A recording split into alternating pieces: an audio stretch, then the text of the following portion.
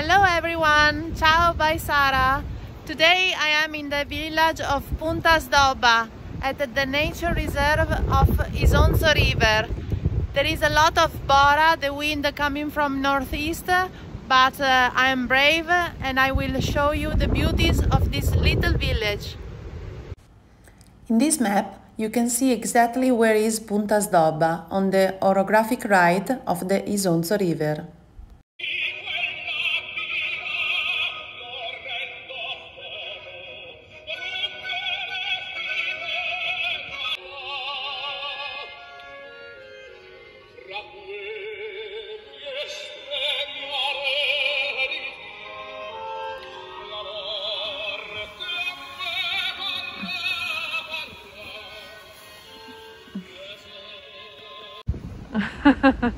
My parents, they are my best partner in crime, coming with this bloody wind. Punta Sdobba is situated near the Isonzato, which is the terminal part of the Venetian Litoranea. With a short walk, you will arrive to see the fisherman's village, officially born in 1937, when the houses were built in masonry, replacing what before were the casoni, in which the fishermen took a refuge and remained for the whole week to fish and then return in the days of rest. In the village of Punta Sdobba, only 7 people now reside.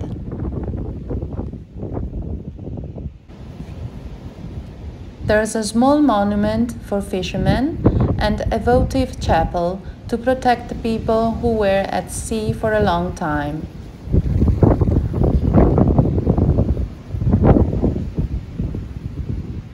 If you keep walking, you will reach the small harbor with the low boats that in the local language are called valle and the large mesh fishing nets.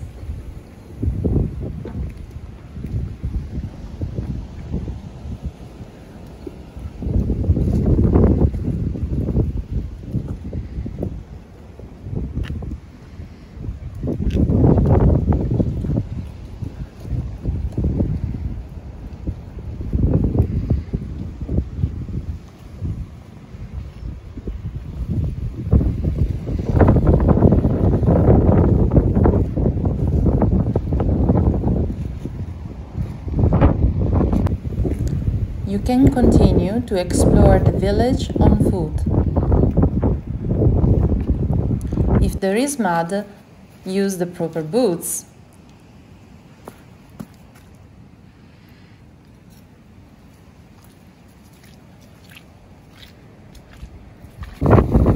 Woohoo! The wind is incredible! It's very strong today. I am a little bit mad, but I want to go to up there to see the view.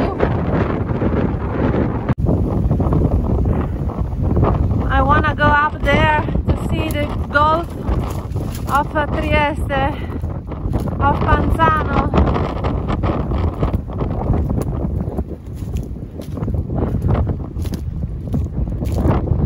I don't know where my parents are. Maybe they are in Lignano by the wind. But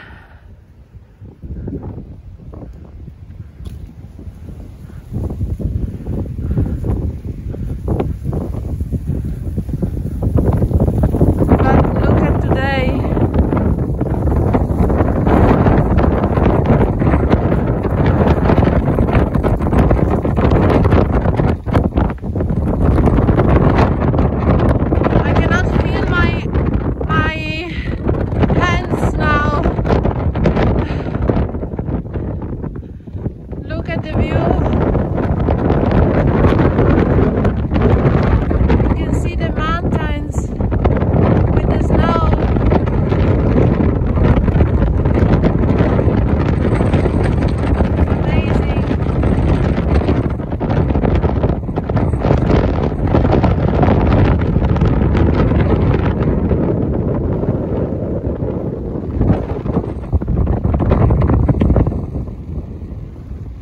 and the Gulf of Trieste and Trieste itself and the castle of Duino.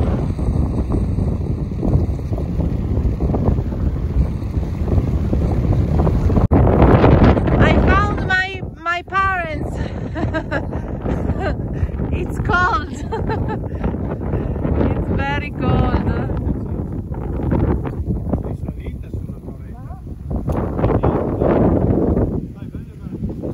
I go to see another place, they told me.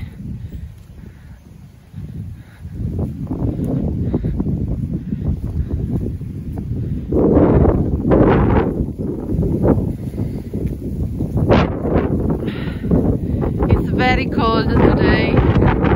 We are just crazy.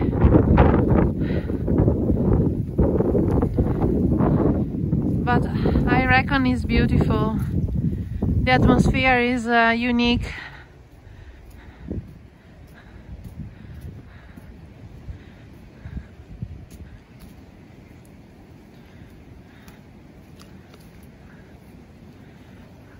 Ah, there is a shack over there, a little hut. But it says private property, so I'm not sure I can go. I'm sure I cannot go. Oh, look, you can walk in the middle of this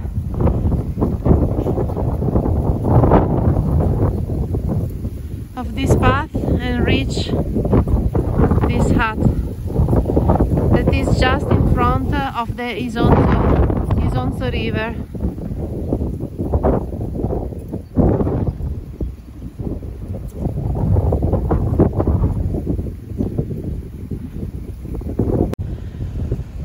Unfortunately, this is the bad part because there is a lot of rubbish, as you can see, and nobody takes care about it.